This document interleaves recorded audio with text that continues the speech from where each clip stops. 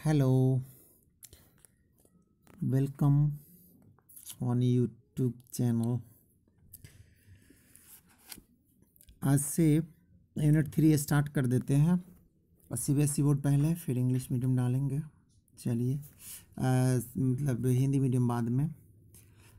आज से यूनिट 3 में पढ़ना है magnetic effects of current and magnetism.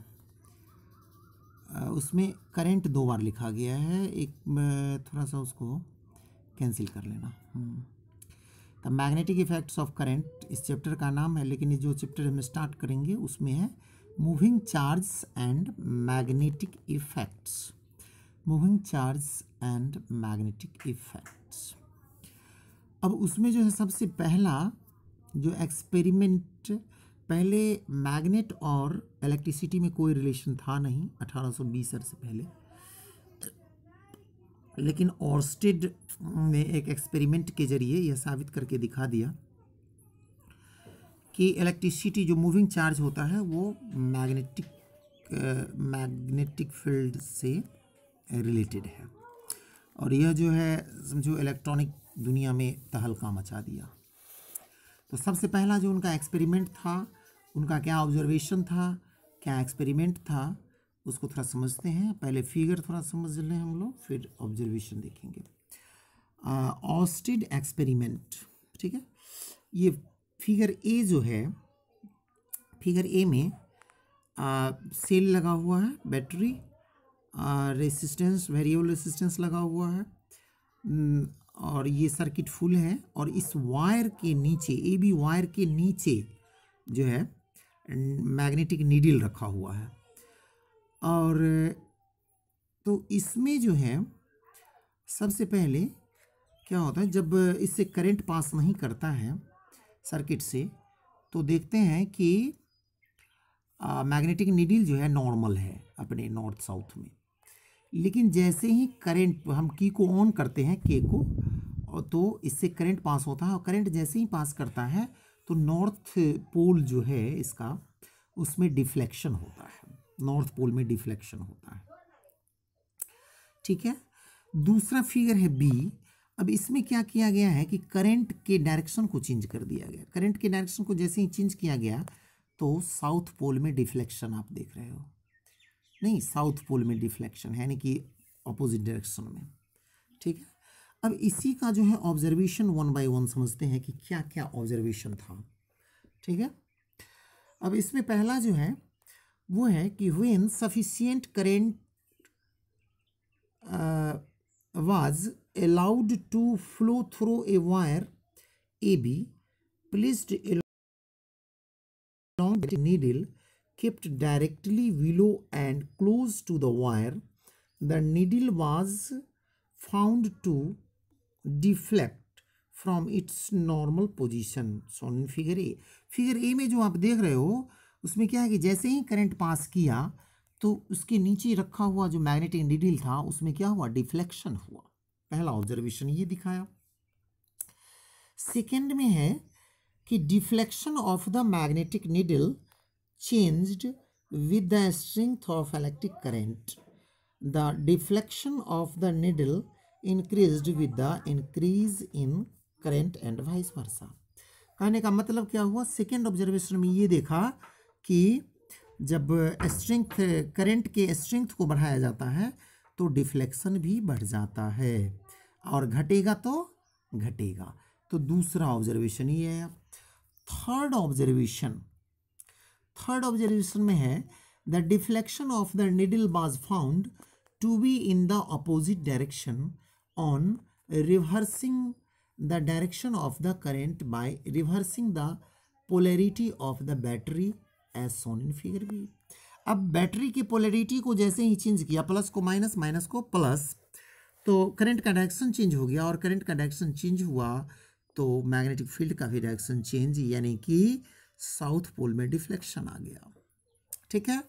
तो ये जो है हम लिए कंक्लूजन क्या आया, flow of electric charge is the source of magnetic field. Flow of electric charge is the source of magnetic field। यानी कि चार्ज का जो फ्लो होता है वो मैग्नेटिक फील्ड का सोर्स होता है। ये प्रूफ हो गया ओरस्टेड के एक्सपेरिमेंट से। ठीक है, अब इसमें आया कि मैग्नेटिक फील्ड का डायरेक्शन क्या होगा, तो उसके लिए एम्पियर्स, हर्ट्ज और भी कई सारे मैक्सवेल ने रूल दिया। उसमें है एम्पियर्स स्विमिंग रूल। पहला amperes swimming rule. Amperes swimming rule में क्या है कि इमेजिन करो कि कोई करंट कैरिंग वायर है और उसके ऊपर में कोई तैराक जो है अपना दोनों हाथ फैला कर करके और तैर रहा है। ठीक है, और अपना फेस किए हुए है किधर, जिधर करंट फ्लो कर रहा है। तो करंट के फ्लो की तरफ जब अपना फेस कर करके चल रहा है और उसके अगर फीट से करंट पास करे, पैर से अगर करंट पास करे सिर के तरफ, हेड के तरफ, तो उसका जो लेफ्ट हैंड होगा, मैग्नेटिक फील्ड का जो डायरेक्शन होगा लेफ्ट हैंड शो करेगा। यही स्विमिंग रूल में दिखाया गया है, एम्पियर स्विमिंग रूल में।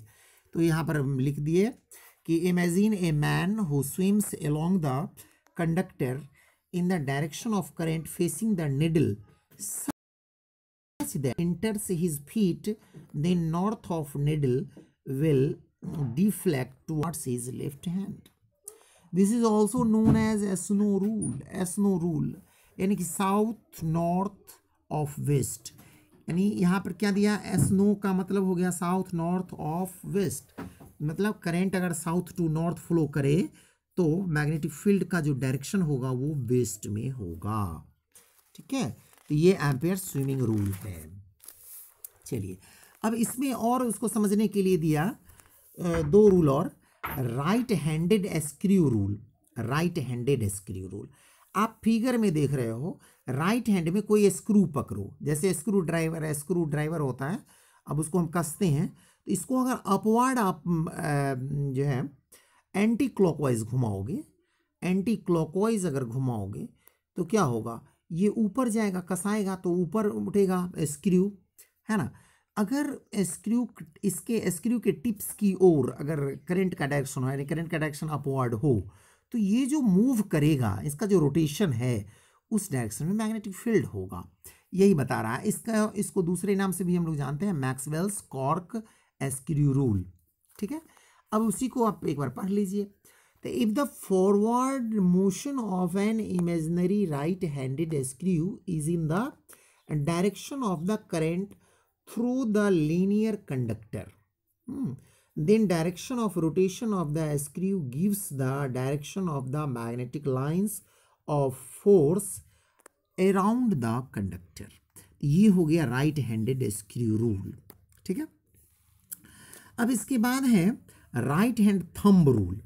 अब राइट हैंड थंब रूल, ठीक है, इमेजिन करो, फिगर में आप देखो, राइट हैंड को इस प्रकार आप रखो और उसमें जो है एक करंट कैरिंग कंडक्टर को इमेजिनेशन करना है, रियल में तो ऐसे पकड़ना नहीं, बट इमेजिन करो कि एक करंट कैरिंग कंडक्टर को राइट हैंड में हम इस तरह से पकड़ते हैं कि इसका जो अंगूठा है, जो थंब जो है करंट के डायरेक्शन को शो करे, तो ये कर्ल फिंगर जो है वो मैग्नेटिक फील्ड के डायरेक्शन को शो करेगा। ठीक है, करंट जो है अगर थंब शो कर रहा है डायरेक्शन को, तो कर्ल फिंगर जो है वो मैग्नेटिक फील्ड के डायरेक्शन को शो करेगा। ठीक है, अब इसको देख लेते हैं एक बार। It is imagined that A current carrying conductor we held in the right hand such that the thumb points in the direction of the current, then the tips of the curled fingers encircling the conductor will give the direction of the magnetic field lines. वही बात हुआ।